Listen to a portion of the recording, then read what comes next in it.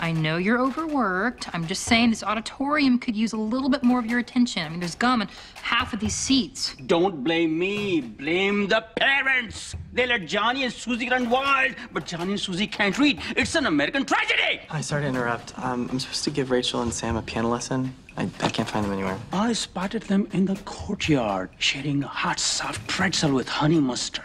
I'm no psychic, but I predict another tempestuous, sexy Glee Club romance. Speaking of which, I will leave you two ex-lovebirds alone.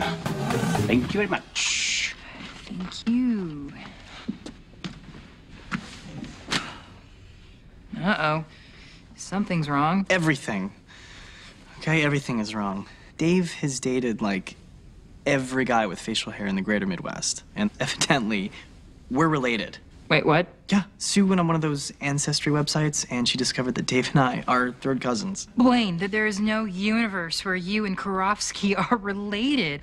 Sue is obviously just trying to get you guys to break up so we get back together. Why can't she and everyone else just understand that, yes, you were my first love. And you were mine. But I just think, like you always say, we're probably better off as great friends, you know?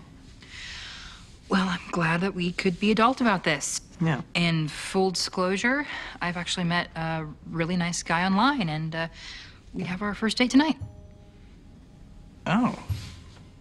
Well, that's awesome. That's, I hope that goes really well.